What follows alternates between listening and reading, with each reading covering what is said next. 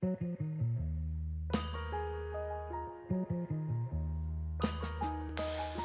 night is so long that I forgo my name.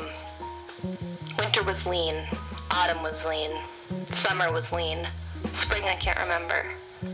I wrap myself in fine linen and lay in a bed of velvet that is drifting down a long and frozen river, arms crossed in an attempt to feel the old and familiar beat. This night is so long that God should grant me gills. Oh, to see your home fill up with water like smoke, still home but lacking gravity. At least in leanness I would fall asleep in bed and wake up there too. Now my mornings are lost, and you will not understand this, and I don't want you to. All this time in the river, and there's doom in my lungs. I'm born of it and with it. Women in the water. Naked women in the naked water. Women and water and women. And we all started to cry. This night is so long I believe it is a part of me. I look at my hands and it makes me tired. I look at my feet. Floating down the river I begin to die. One by one I feel my limbs fall off until I am scarcely more than the river itself. I want to go to sleep. And suddenly I open my eyes on a wet and dark beach, shivering, silent. I look around and see eyes in the shadows just beyond. He steps out of the darkness and becomes the darkness. He tells me that I am cold, and this is true. This is true. I am cold and hell is hot, and I am stupid and he is not. What is it? Which is it? Why is it? He takes me and my fine linen to an ill-lit chapel, where a man I do not know lights candles and whispers an untrue psalm. The darkness takes my hand and holds it over an open flame. Leanness and ice remain in my mind, but my hand burns, aches, opens, and is eaten away by a tiny fire. I can smell my blood and flesh. I cannot see his eyes. Then the strange man prays over us, though I do not know his God. The darkness says I do and marries me.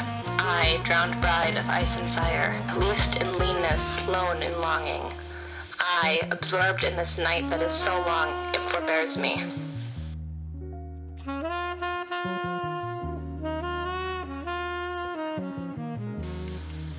This night is so long I can feel it inside.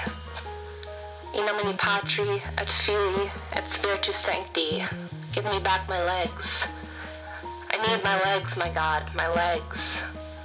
Give me back my hair, my God. I need it to turn gray. My birthday, my God, give it back, I pray. My body is not my own. First my body was mine, and then I was just my body, and now I am not even that. I am inside of something and I cannot get out. What do I feel inside if I do not have an inside? I am not even mine. I have no even mind. Jesus, Emmanuel, Son of our Father, I was told we were related. This night is so long I remember when it began, and it began with the first and final set of eyes, and then there was pain, and then there was pain, and pain, there was pain. Eloi, Eloi, lama sabachthani. Why have you loved me and let me die? Why have you not let me die? Why have you led me to be here, so far from my mother? Why have you taken my mother from me? Why have you not let me die? Why have you allowed me to keep my tongue and diaphragm plagiarized by glass as they are? Why have you allowed me to remember in half-hearted halves and heartfuls of hell, but never to make it human? Why have you allowed me to mind my mind? Why have you led me to be here, alone? Why have you led me to be here, so far from myself? Why do you raise my trust closer to you and watch it fall? Why did you teach me to write? Why the words? Why have you made a night so long it forsakes my name?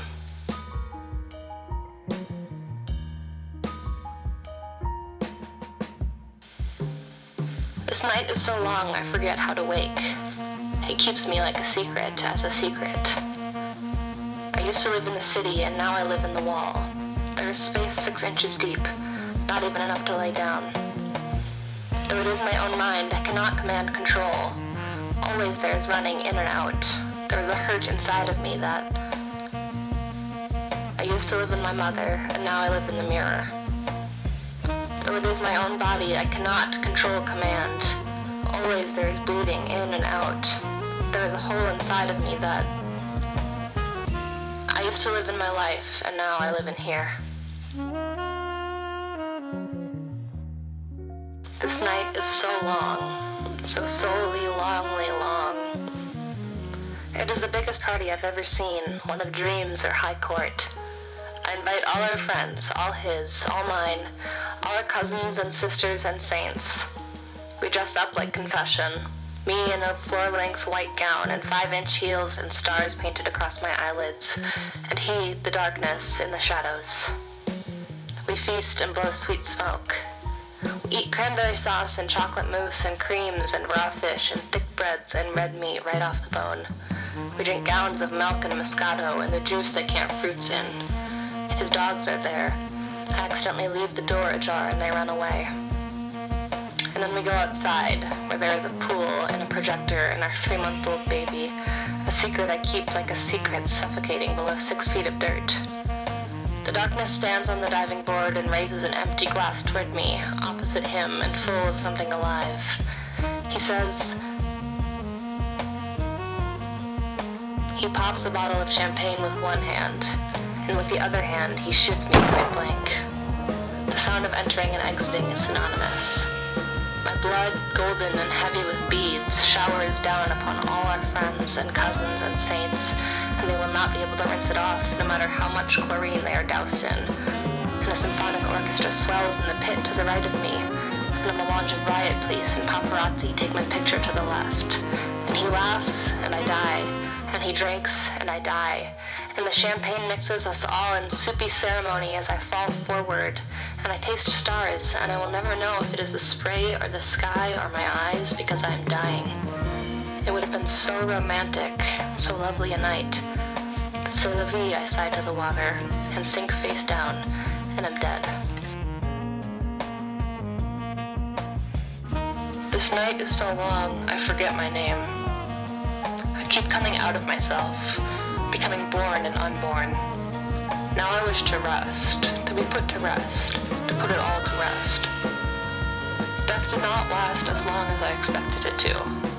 After a while, I simply woke up and clawed my way through the dirt, past the secret baby, past lean solemnity, and erupted into reality in style. Beneath the shallowest of my skins, there is no more fear, just a sea of red jelly and warm water.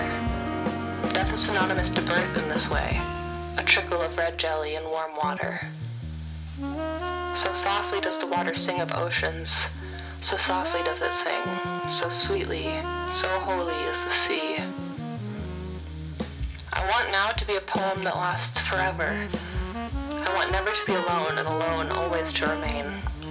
Ripped apart on the thorns of Guadalupe, I want to be radicalized, demonified, resurrected. Oh, so softly will I sing of oceans, so softly will I sing, so sweetly, so holy to be me. My name is pure war poetry. My name is not alone in print, disembodied, disemboweled, delusional or destitute in comparison to its court. My name is not in English or German or French. My name is not sitting in the corner of someone else's mouth, as it is not allowed to be chewed, spat up, swallowed. My name is not dead in the water. It can swim. I've written a million words about how I have died. Your recite, the death of a beautiful woman, is, unquestionably, the most poetical topic in the world. Here is my poetry for you. I die and don't stay dead. I die and come again and again and again and again and again. Make friends with the church mice at my funeral. Get to work with a head full of maggots. Wear rigor mortis like a robe, again and again and again. The truth is as internal as blood or a prayer. The truth is red, wet, and holy. This night was so long. I forgive and rise.